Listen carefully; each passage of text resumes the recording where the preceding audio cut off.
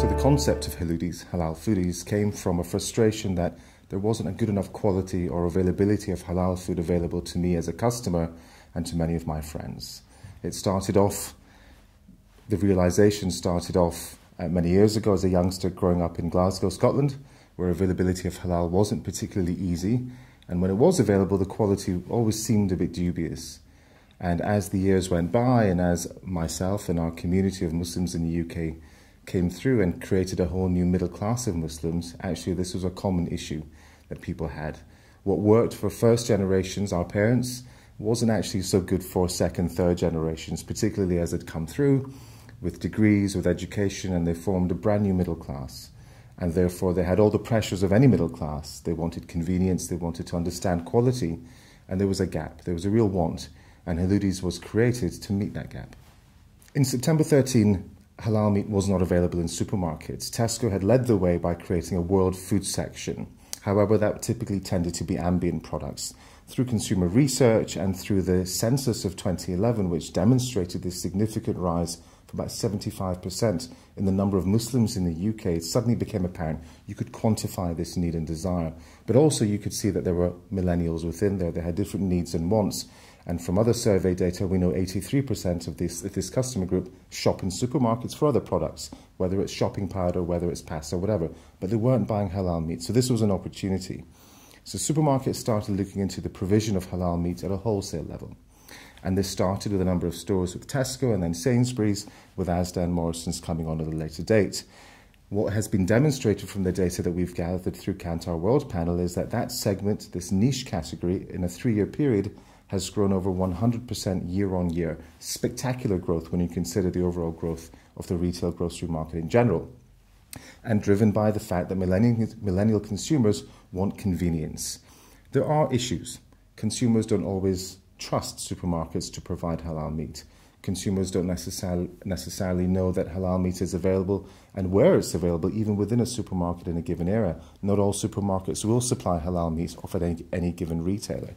So this has been a learning process, both for the consumer and for the retailers as well, but nonetheless captures a very strong thread sentiment that supermarkets can provide convenience and trust and quality, and consumers can give their custom to them if the supermarket provides the correct proposition.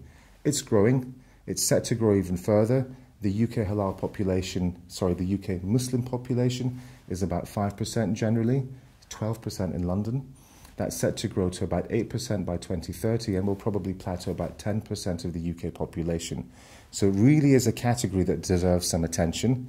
And for retailers that haven't taken it on yet, and there are a large number of them that have no halal offering whatsoever, this is something they need to think about, unless otherwise they'll be far too late in the game.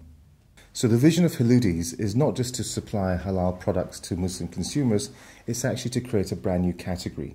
Ethical consumerism is on the rise, and we see that with the growth of organic, free-from as well. People are interested in what they eat and the benefits it provides. Haloodies wants to occupy that space as well, to say, yes, it's an obligation for Muslims, that's unquestionable, but actually there are a large number of consumers who may actively want to choose halal once they understand the virtues and the benefits of halal. So Haloodies wants to be a mainstream halal brand, and we currently are available in Tesco, Sainsbury's, Morrison's, Costco, Ocado, Amazon Fresh. We're gradually getting there. We are in more mainstream outlets than any halal brand has ever achieved. And this is the first step to being able to say, well, actually, it's not just for Muslims, it's for everybody that values the virtues of halal. And Haloodies as a brand hopes to extend into other countries around the world as well. We have a true ambition to create a global halal brand.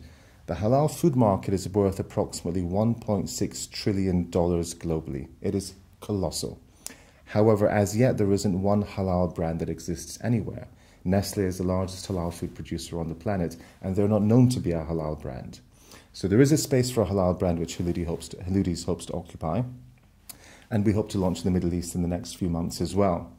A significant challenge that we face is to help retailers and food service operators understand why they should be in halal and even getting access to them. Events like Food Matters Live are crucial because it's a common meeting place for lots of people within the industry who have significant power to be able to attract new customers. For the major outlets that have already encompassed and embraced halal, they've seen significant growth. And this is something that is of benefit to food operators and also to the halal consumer. There's a strong synergy and a strong vein of business to be taken here. Food Matters Live and the Halal Pavilion here offers a first step in being able to provide that interface between a lot of operators who may have an interest, or at the very least to get a better understanding of halal and the opportunities it has, and for us as a group of halal businesses to be able to bring our offering forward.